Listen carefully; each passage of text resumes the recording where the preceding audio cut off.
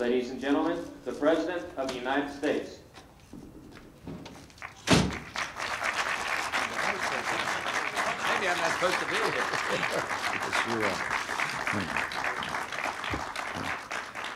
Thank you. And the Vice President of the United States. Too much, sir. Let me begin with a brief statement. Please be seated.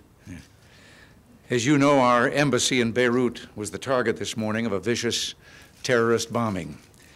This cowardly act has claimed a number of killed and wounded. It appears that there are some American casualties, but we don't know yet the exact number or the extent of injury. In cooperation with the Lebanese authorities, we're still verifying the details and identifying the casualties. I commend Ambassador Robert Dillon and his dedicated staff who are carrying on under these traumatic circumstances in the finest tradition of our military and foreign services. Just a few minutes ago, President Gemayel called me to convey on behalf of the Lebanese people his profound regret and sorrow with regard to this incident and asked me to relay the condolences on behalf of the people of Lebanon to the families of those victims. He also expressed his firm determination that we persevere in the search for peace in that region, and I told President Gemayel that I joined him in those sentiments. This criminal attack on a diplomatic establishment will not deter us from our goals of peace in the region. We will do what we know to be right. Ambassadors Habib and Draper, who are presently in Beirut, will continue to press in negotiations for the earliest possible total withdrawal of all external forces. We also remain committed to the recovery by the Lebanese government of full sovereignty throughout all of its territory. The people of Lebanon must be given the chance to resume their efforts to lead a normal life, free from violence, without the presence of unauthorized foreign forces on their soil. And to this noble end, I rededicate the efforts of the United States. Now, I think someone else has to come up to the microphone. All right. Director, how are you? Hi, Jim. Mr. President, Good to see you. this is...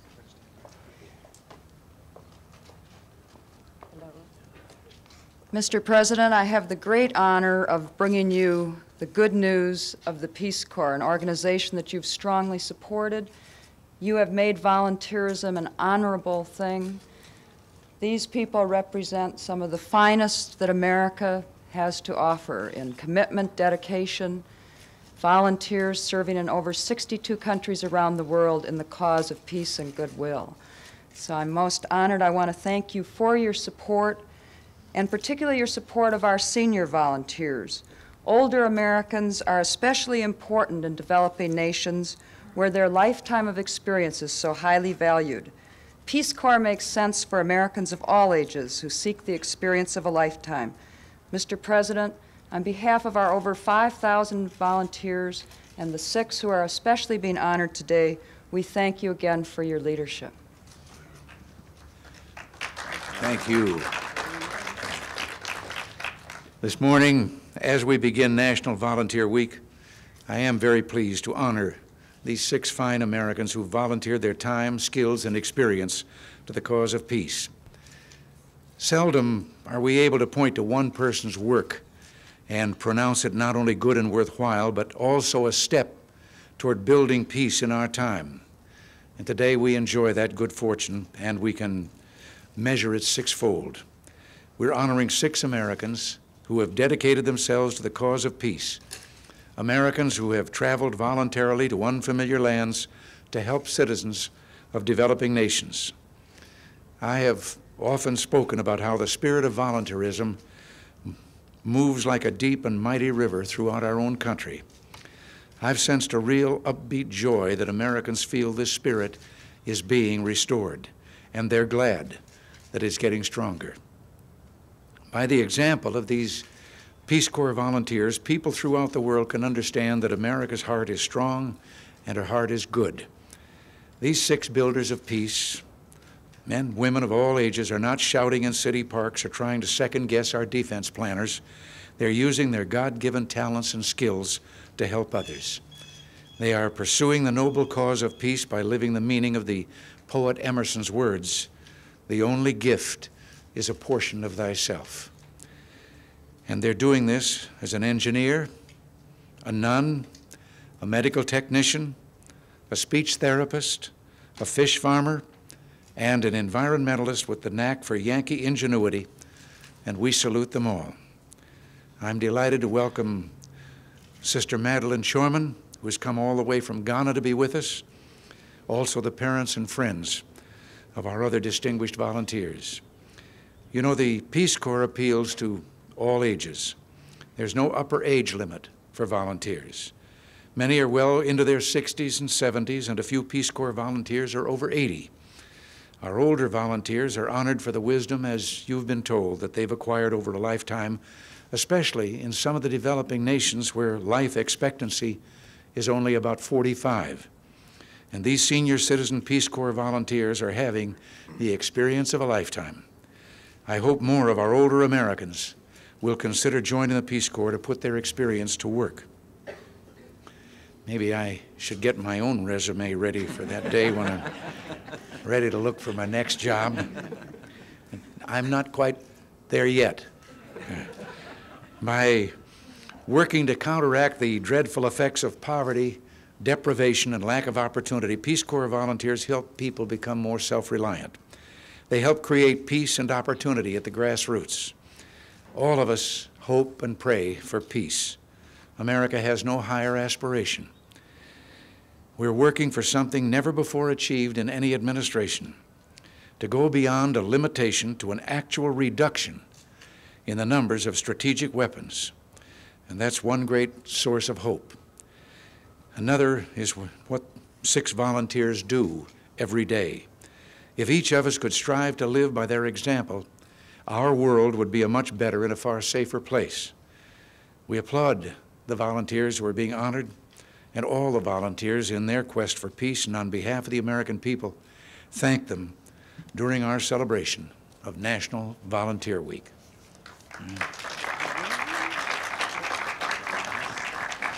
Thank you, Mr. President. Michael McKenna Bolster, architect and engineer, expert in Arabic. Michael McKenna Bolster helped restore water sources throughout the mountains after last year's devastating earthquake in Yemen. Accepting the award for Michael is Mr. Joseph Bolster.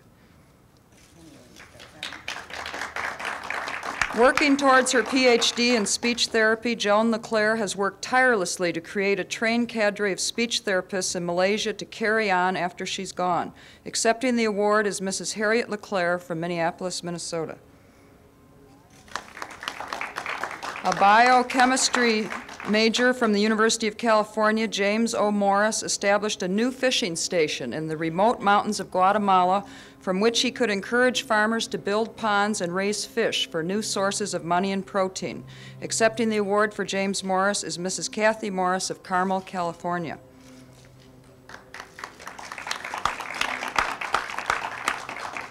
Inventor, educator, and village coordinator Kenneth Robinson Jr. is serving the people of Paraguay as an outstanding environmental sanitation volunteer.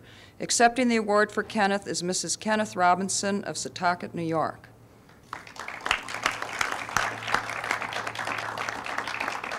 A highly trained epidemiologist specializing in communicable diseases, Monica Wernette learned several local tribal languages to be able to track down the unusual monkeypox virus in the tropical rainforests of Zaire. Accepting the award for Monica is Mrs. Charles Wernette of Clay City, Kansas. Having served as a Peace Corps volunteer for 10 years in Ghana, Sister Madeline created a hospital canteen which has made worldwide history, most recently serving thousands of Ghanaian refugees, truly an outstanding effort and sacrifice. Sister Madeline Chorman is accepting her own award.